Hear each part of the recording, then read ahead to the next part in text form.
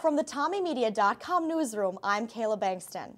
The St. Thomas football team will face off against the Hamlin Pipers Saturday.